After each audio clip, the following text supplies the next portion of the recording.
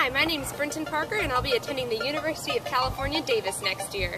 I'm an English major, and after a trip to the fashion capital of the world, Paris, France this summer, I've also decided on a double major in fashion design so I can be a journalist for a magazine like 17.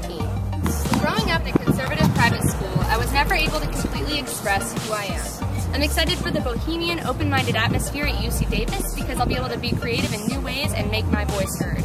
I'm also excited to go to parties, join clubs, make new friends, and establish a newfound sense of independence. A couple things I'm nervous about is gaining the dreaded freshman 15 pounds, hopefully I won't, finding my niche socially and making good friends, and also sharing a gross bathroom with 100 other girls. I've run my own blog for about 2 years now, and I've always been told that I'm really easy to talk to. I want to help girls feel more confident about going to college by sharing my journey. My name's Brinton Parker from UC Davis, and I hope you'll keep me in mind when choosing your freshman 15.